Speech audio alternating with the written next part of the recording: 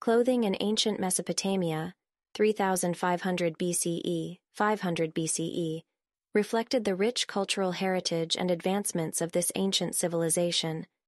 The people of Mesopotamia, comprising the Sumerians, Babylonians, and Assyrians, adorned themselves with garments that were both practical and symbolic. Men typically wore a knee-length skirt called a kaunakis, while women draped themselves in long, flowing robes known as calasiris. These garments were crafted from natural fibers such as wool and linen, and their designs featured intricate patterns and vibrant colors.